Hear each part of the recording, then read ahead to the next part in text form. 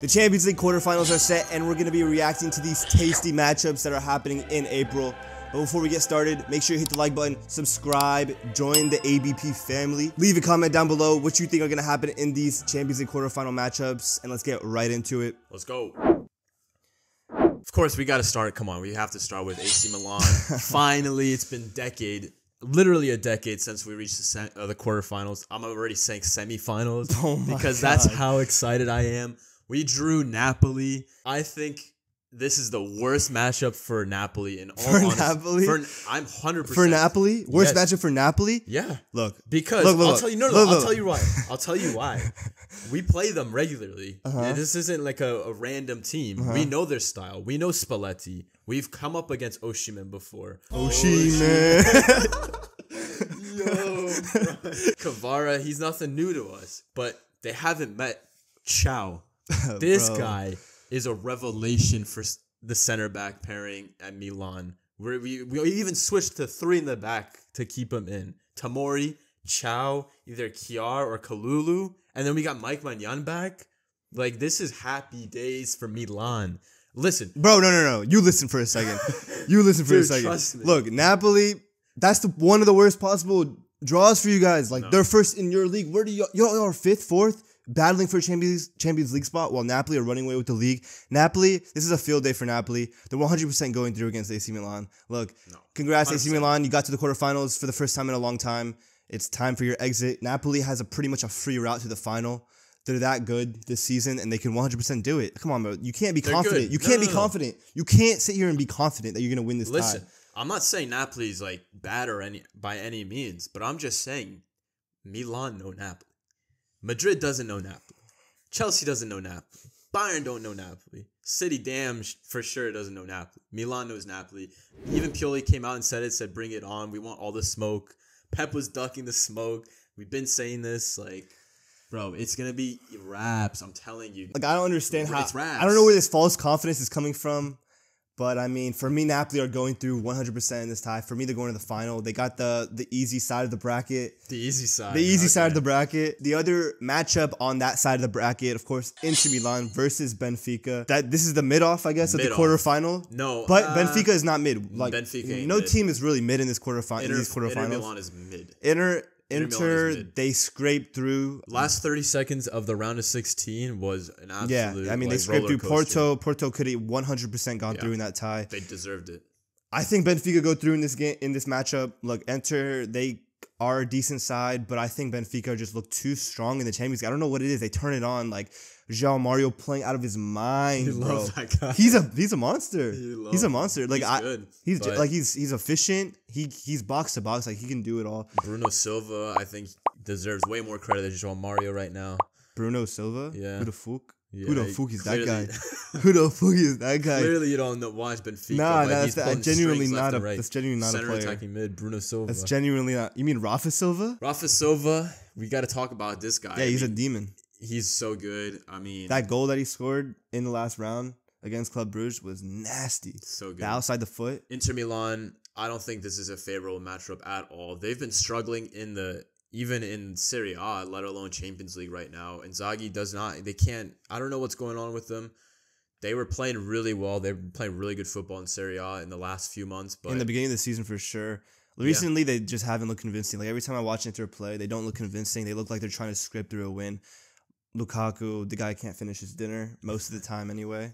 But he did score the only goal in the matchup against Porto, so he might be crucial. I don't know. But we'll have to see. I mean, for me, Benfica go through, though. Yeah, 100%. Benfica is too good. On the other side of the bracket, though, we got 2 pretty good matchups. We got a rematch from last 2 seasons. Real Madrid versus Chelsea. Look, this is going to be bad because Real Madrid just knocked out Liverpool. They're feasting good on English sides. They got Chelsea now, though, and I think, to be honest, like, if I saw this matchup 2 months ago, a month ago even, I'd say Madrid go through comfortably. But for some reason, I don't know what it is. With James back, Chilwell back playing, and Havertz honestly picking up form in the last few games, like, genuinely.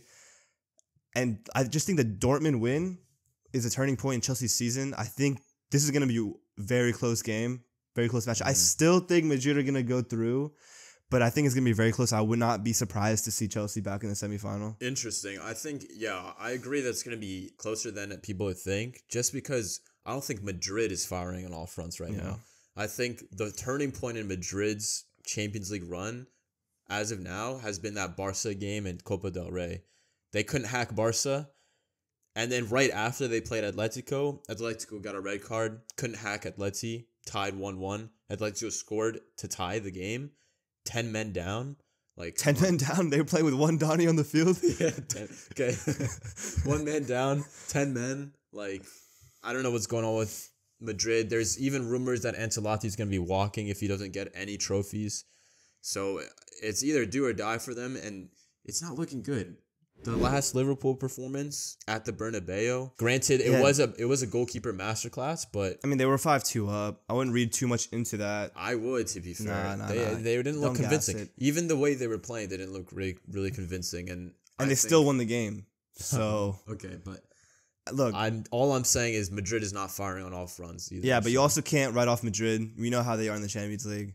So anything can happen this matchup. The other matchup on this side of the bracket, though, the best one of the quarterfinals. Two top dogs, two favorites. Top dogs. Two top dogs. Man City a top dog in Champions League. Of course, now? come on. Most people think. Come on, man. This is gonna be an easy cakewalk for Bayern Munich. I'm calling this right now. Listen, they've got so much firepower. Leroy Sané. Well, hold on. Let me answer. Leroy Sané, the player who's never been past the quarterfinals. All right, keep going. Leroy Sané. Serge Gnabry. Mid. Thomas Müller. Geezer. This guy is not serious, bro. Come on, I'm serious right now. You know what I said the last time we did a Champions League video when we covered Bayern? I said, look, Bayern are a good side, but they're not one of the favorites. If I were to put my money on a team, it would definitely not be Bayern. Bayern are not winning the Champions League this season. I'm telling you that right now. They obliterated PSG with Choupo-Moting. And I know for Choupo-Moting. And I knew for a fact PSG weren't gonna win that tie. PSG were not gonna beat Bayern, bro. Roll the tape. He said PSG won one of those games. No, I didn't. What did you say? Honestly, I think it's gonna be like a 3-1 Bayern. Ooh, okay. And I also said that Bayern were not gonna win the Champions League because I know for a fact they're not gonna win the Champions League. They're not good enough. They're fragile. We're gonna put too many past them. But there's no evidence of being fragile. Where's the fragility in that Bayern defense? Bro, in the Bundesliga, they should be walking it. They should be walking Bundesliga. They're in a title race. Dortmund is good. We can't just deny Dortmund being good. They just got knocked out by Chelsea. Chelsea, who are sitting like mid-table in the league. 1-0? Mid-table Chelsea knocked out Dortmund, and they're in a title race with Bayern Munich. Let it be known the refs were very fraudulent during that Chelsea game. Look, well, I'm not here to talk about that. I know Bayern are a decent side, but I'm very confident going to this. It's obviously, like, I would have rather drew AC Milan, Inter Milan, Benfica. But look, Bayern, that's fine. Give us Bayern. You can't handle Haaland. 5 goals. Haaland against Bundesliga sides. Haaland against Bundesliga. He knows these teams. 5 goals against Leipzig. 5. Matching a Champions League record with Messi. Wait. 5 goals against Leipzig. Has he been able to beat Bayern ever in his career? Bro, he was playing for Dortmund. He was playing with Dortmund. I don't care. Look at his track record against Bayern. Look at his goal record. Abysmal. Look at his goal record against Bayern. Look at KDB's record against Bayern. Insanity with Wolfsburg. KDB insanity. Is a geezer. There's no denying it. KDB has been fraudulent this season. Fraudulent. Geezer. 12 assists in the Premier League. He's been bossing. He's still the best midfielder in the world. There's not a single player on that Bayern Munich team that can stop the Haaland KDB duo. Riyad Mahrez on the right. Kimmich. Phil Foden getting back into form. Alphonso Jack Grealish Davies. in the best form of his Man City career. Look, I'm sorry, Bayern Munich. Their defense is not good enough. De Ligt, Upamecano, these guys are rash center backs. They're not going to be able to handle it. Davies, he's a more attacking fullback. Cancelo, we're coming for your dome. Cancelo. Joao Cancelo, exactly. We're coming for your dome ski. Exactly. Pep's ego. Pep's ego is too big to lose to Cancelo. There's no way Pep is going to allow himself to lose to Joao Cancelo in this matchup. That's how confident I'm confident.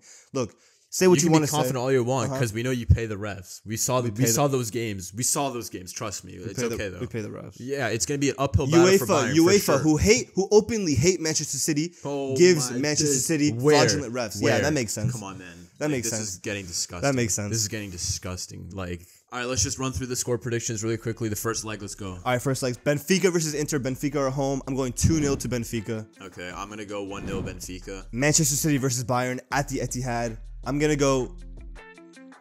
Oh, look at him. He's joking. All that talk. I'm going 2-1 to Manchester City. 1-0 Man City. I'll give you a win. AC Milan versus Napoli At the San Siro. at the San Siro. I'm going 1-0 to Napoli.